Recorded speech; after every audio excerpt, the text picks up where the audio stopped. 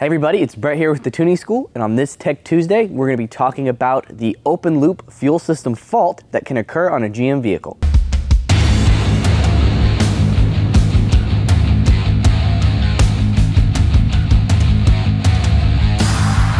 So before we get into what an open loop fault is, let's talk about the fuel system status. Now when you're tuning a GM vehicle, you can add a channel called fuel system status number 1 or number 2.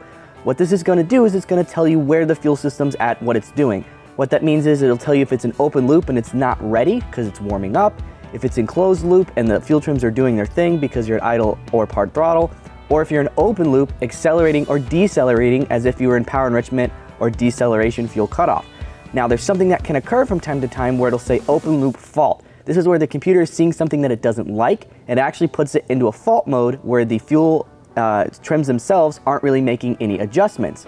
Now we've actually isolated this problem to specific modifications done to a vehicle sometimes. So we're going to show you what they look like inside the scanner. We're going to talk about the modifications that are causing it, and I'm going to show you how to fix it inside the editor.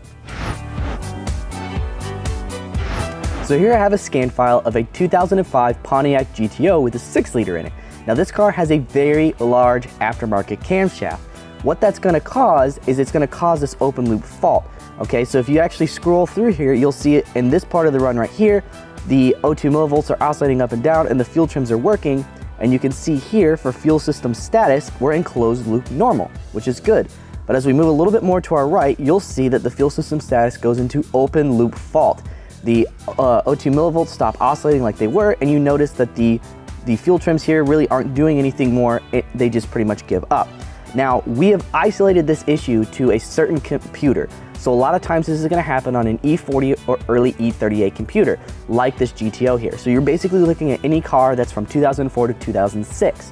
When you install a very large camshaft on those vehicles, what happens is the misfire counters start picking up on the lumpiness of the camshaft, and when the misfire counters get triggered too much, it'll put the system into open loop fault, which is exactly what you're seeing here. So if you go a little bit further, this particular vehicle actually eventually goes back into closed loop normal, but this is still an issue that needs to be addressed.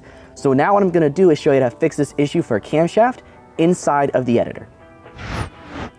So if you're having an open loop fault issue and you've checked your vehicle mechanically to make sure that you're actually not having misfires and it's just being caused by the camshaft, what we're going to do next is head into the editor and we're going to actually have to desensitize or turn off some of the misfire counters. Now I'm going to show you exactly how to do this. You're going to go to Engine Diag, and then under the Engine Diag section, and let's keep in mind this is for the vehicle that we are tuning, this 05 GTO, but under this Engine Diag section we're going to go to misfire. Now there'll be a couple tables underneath here, and basically what these tables are saying is this is the maximum amount of time that has to occur between events to declare a misfire. So what you would do if you're looking to essentially desensitize or turn off the misfire counters is you'd come in here and you'd start maxing out this table. Now you'd see that a lot of this table, this particular table, the revolution mode normal, is maxed out at a lot of the lower RPMs, but it's got some area in the higher RPMs that can be maxed out. The idle table is set up very similar, but it's got a lot more area in the lower RPMs where it's going to be picking up misfires. So basically what you would do is you'd come in here and you start maxing this stuff out. So you'd set it to 32,000, and not 32 exactly, but 32,000. And what that's going to do is it's essentially going to stop looking for those misfires because it's got so much time between the events that it's really not going to pick up on any.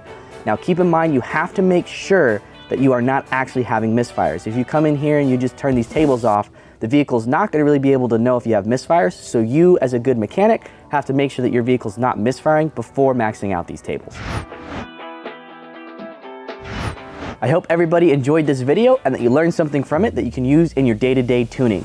For more high-performance tuning knowledge, make sure you check out thetuningschool.com, follow us on social media, and subscribe to our YouTube channel. And as always, stay tuned.